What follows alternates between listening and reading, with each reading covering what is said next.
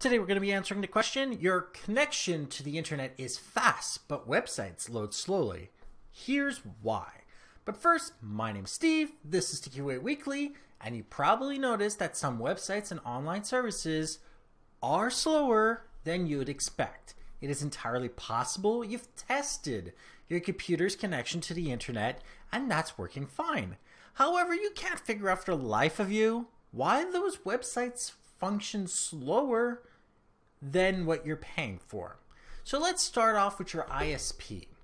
The bandwidth and speed you are allotted by your ISP is only guaranteed between you and your ISP's servers. That means any websites and services between you and your ISP, the speeds that you will be expecting will be attainable and they are guaranteed. That is fine. Between you and your ISP, that will always work, at least if your ISP knows what they're doing. Servers themselves are also having to contend with an ISP, and like your own, their speed is only guaranteed between them and their ISP itself. Between your ISP and a server exists server nodes, and they're often referred to as endpoints. And each of these specific endpoints also has to contend with their own ISP unless they are already an ISP themselves. Now, if you put this all together, the reason you get the speed that you get from a website is not related between you and the ISP. It's not related between the server that you're connected to at the ISP. It's related to the entire chain. So for each specific endpoint between you and the server that you are trying to communicate with, you have to contend with the speed that they are allotted, as well as the bandwidth and how big the tunnel is.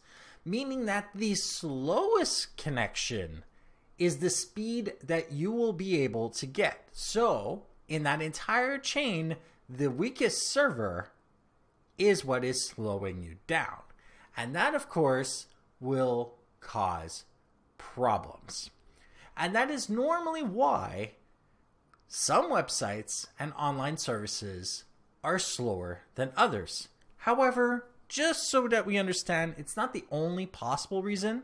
You also have network congestion, performance of the servers, and ultimately how your ISP might be handling traffic if it's not being traffic neutral. I hope that answers your question.